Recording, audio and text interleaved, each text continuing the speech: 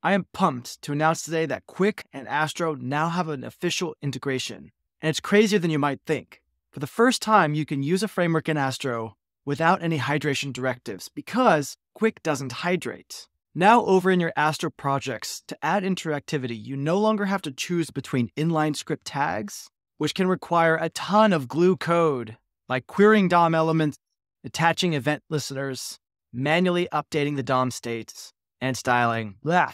This is the type of JavaScript I don't like to write.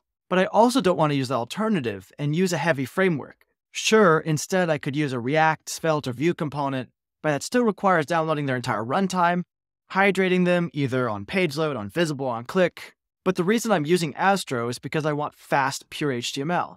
This is where Qwik comes in. I can write my counter in Qwik using a very React style, with hooks, and state, and signals, using the declarative style of modern frameworks that I like, which is much more simple and maintainable than the imperative style of inline script tags. Then I simply import the Qwik component, and notice here I don't use any hydration directives because Qwik doesn't hydrate. Because Qwik doesn't use islands, you don't get the drawbacks of islands. In any island architecture, whether in Astro or React Server components, you still have the issue that those islands are hydrating. They're downloading more code than you need, sooner than you need, in almost every case. But Qwik uses a different approach. It has the HTML-first delivery of Astro, and it uses a compiler to extract the interactive pieces. So Qwik essentially lets you write code like React, but it compiles down to effectively inline scripts like you would have had to write with Astro. But now you don't. The Qwik compiler writes the inline scripts. You get the best possible developer experience with React-like components and Astro-like loading, and now my beautiful Astro site is lightning fast as ever, beautifully interactive, and so easy to write and maintain from the start of my project all the way through infinite scale.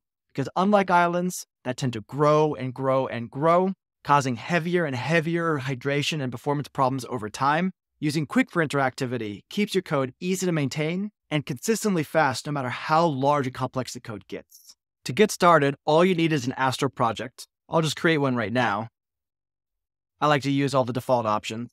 Cool. Now we need to run npx astro add qwikdev/astro. This will install and run the necessary dependencies. It'll update our Astro config, and we're done. If you use TypeScript like me, in our ts config, we need to add two things.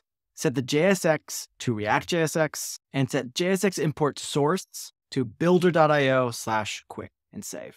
Now we can create a new TSX file, for instance, counter.tsx. I'm going to then export const counter equals component $. I'm going to return a button that displays the latest counts. I'm going to create a signal to store the count state, and I'll use the count.value variable here. I'm going to add a click listener so that on click we increment the value and save. Now, if you're not familiar with Qwik, you might notice that there's a $sign here and here. What those are is markers for the compiler. These are the areas that Qwik is going to pull this code out to be a tiny inline script.